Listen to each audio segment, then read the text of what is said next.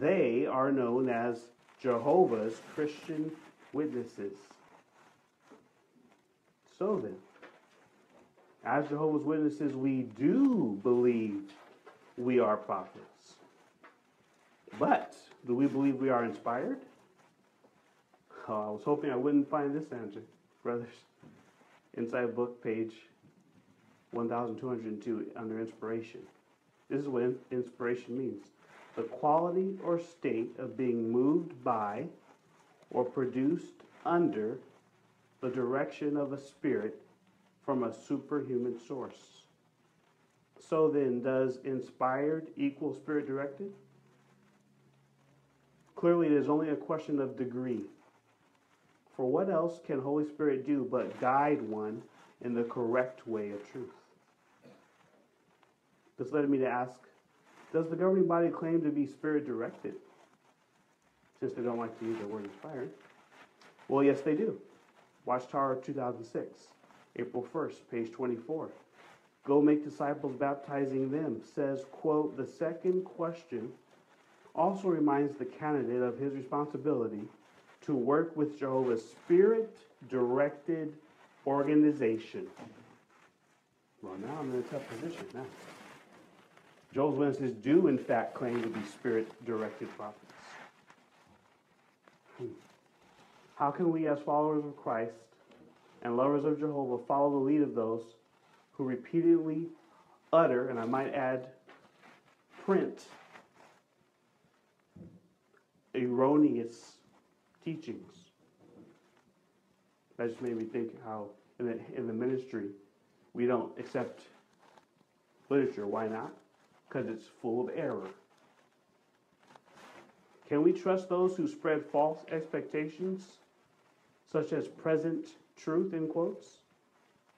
What does present truth even mean? I mean, let's talk real here, because present truth was the phrase they used over and over again at the annual meeting, 2013. If it's proven false later, wasn't it always a lie? And if we lie, who did Jesus say is our Father? This present truth angle is really disturbing to faithful ones. This can't be the only letter about this. Please put yourself in my shoes. Would you trust men who repeatedly play semantic games that prove misleading for sincere ones? I feel Peter's pain when he told the respected religious leaders of his day, Acts 4:19 and 20, whether it is righteous in the sight of God to listen to you rather than to God, judge for yourself. But as for us, we cannot stop speaking about the things we have seen and heard. Now, many of the friends encourage me to wait on Jehovah and not address these matters with elders or with you, brothers. They say my questions aren't likely to receive a response from you, brothers, on the governing body, but mostly they fear I will be labeled as an apostate for asking sincere questions that will stump the governing body. Well, I don't agree these questions are hard. And I certainly don't agree that they will stump you. Still, as I respect these brothers and their warnings, I'm submitting this letter through a proxy and thereby anonymously. Obviously, that's ruined now. I do this, though I am sure there can be nothing to their fears. Because really, I decided there's no fear in love. Why would I be afraid of that? I mean, as for the apostate thing, is it even possible? 4.